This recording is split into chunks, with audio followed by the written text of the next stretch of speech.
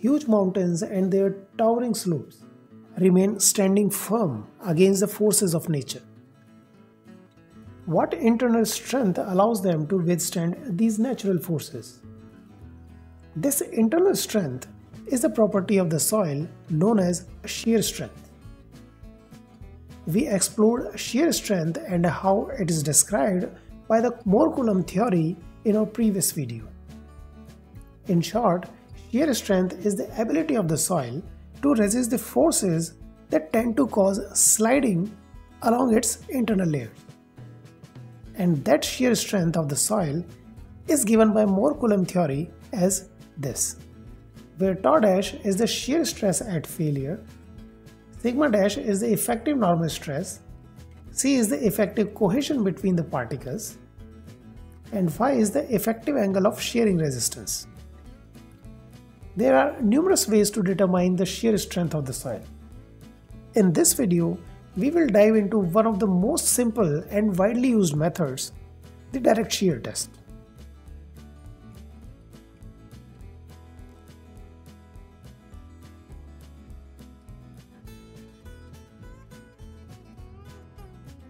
The direct shear test is considered one of the most common and straightforward methods to determine the shear strength of the soil. It is a laboratory test where using machinery, the soil sample is literally sheared across its width, splitting it into the two halves along a horizontal plane in the middle. This helps us determine the soil's shear strength. For the test, the soil specimen is placed inside a shear box. This box is typically made of brass or gunmetal and can be either square or circular in shape. A common size for the square box is 60 by 60 by 50 in mm. The box comes with grid plates. These are plain for undrained tests and perforated for drain tests. It should be mentioned here that during the test, the soil is compressed and in the process water tries to leave the sample. We can either allow the water to escape or drain out of the sample, which is called drain test, or we can prevent the water from escaping, which is called undrained test. In the setup of a drain test, porous stones are placed at the top and the bottom of the soil sample. These stones help water to drain out. To apply the normal load to the sample from the top, a pressure pad is fitted into the box. The lower half of the box is securely fixed to a base plate, which is held firmly in place with a larger container. This container is supported on rollers, allowing it to be pushed forward at a constant rate by a geared jack. This setup acts as a strain control device. A strain control device applies deformation at a constant rate. So the soil sample is sheared at a consistent speed throughout the test. These devices offer high precision and control, making sure the test results are accurate and repeatable. We track the shear displacement with a dial gauge fitted to the container. To measure the shear force on the soil sample, a proving ring is attached to the system. The upper part of the shear box is lifted to create a small gap between the two halves. The size of this gap depends on the maximum particle size in the soil. It's usually capped at about 1 mm. Now we are ready to start the testing. First, we apply a normal load to the sample to create a normal stress of 25 kN per meter square.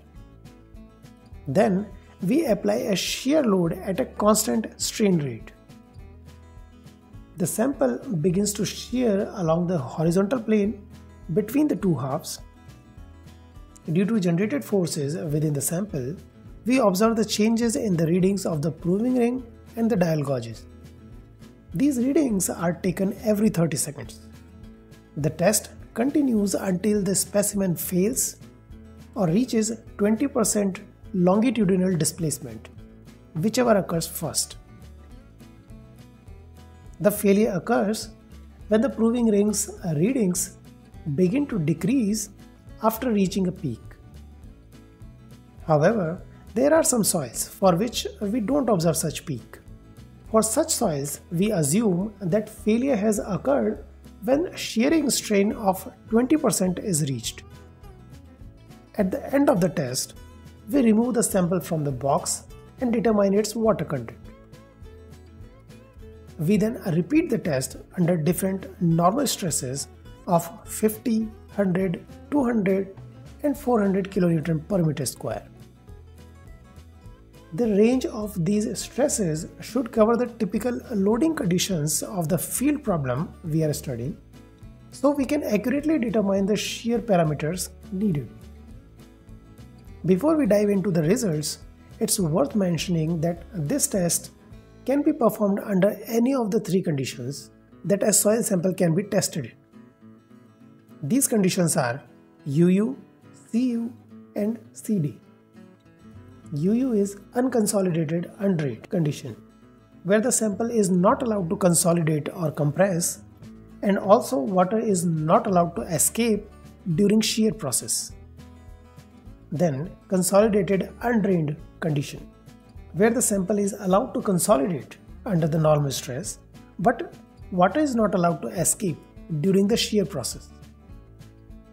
Then consolidated drained condition, where the sample is allowed to consolidate and water is allowed to escape during the shear. Now we begin our calculations with the results of the test.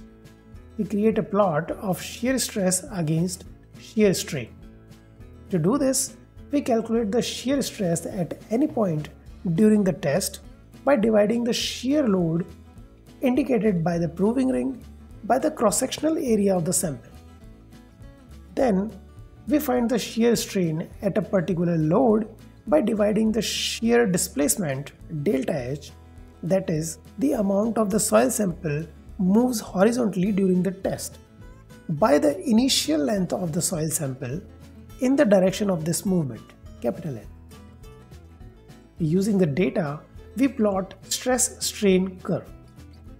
For dense sands, we observe this kind of graph, where shear stress reaches a peak at a small strain.